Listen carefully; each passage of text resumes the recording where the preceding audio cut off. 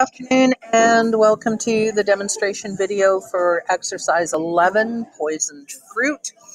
So let's get started right away. We're going to start by selecting the ellipse tool, and we're going to create a circle. Okay. What I'm going to do now is go to my curvature tool, and I am going to add 2 anchors, and I am gently going to pull this down. And I am going to add 2 anchors at the bottom and push it up. Okay. So you can see now that I have kind of an apple shape. I'm going to go to my select tool, and I am going to select really bright red.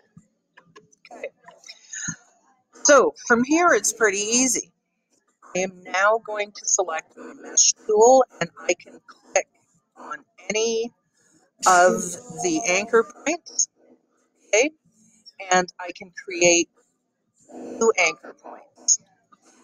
If I want to, okay, so I'm going to go here to the tool, and there we go. Add one, there we go. What I'm going to do now is I'm going to select green, and you'll notice, I'll zoom in, this particular anchor point is green. I'm going to select the direct select tool, click on my color.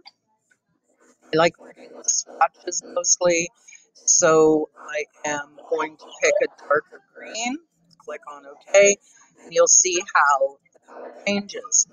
If I want to further distort my color selections, I just click on my anchor tools, and I can spin them or whatever I want. Just gotta be careful here. So there, okay, add a gradient. I'm going to select this, and here I'm going to go to color swatches, and I am going to select a yellow, and you'll see that these kind of overblend as well. And again, I can move it. I am really not making any changes to the shape of the apple itself. But what I am doing, and every time I click, it will give me the color that I was last using. So if I want to use orange, there we go, and I can move it. Be careful, every time you click, you create a new mesh. So if I want to undo it, I just Control Z. Okay? I hope that this helps you in creating your poisoned fruit.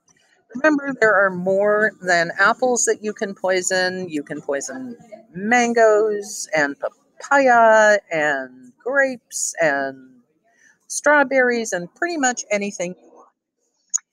Enjoy the process. See you soon.